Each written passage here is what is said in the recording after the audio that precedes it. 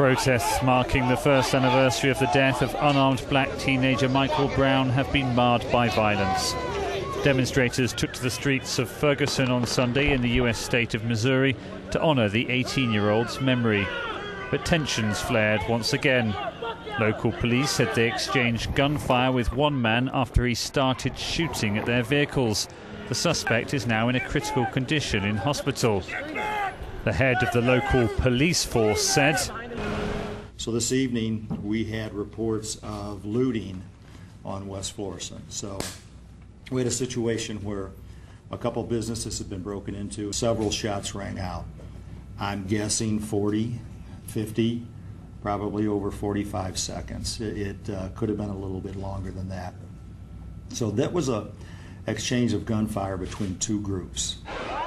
A white police officer shot Brown after a heated argument 12 months ago. His killing rocked the nation last year, shining a spotlight on race relations in America. The officer who killed him, Darren Wilson, was never charged.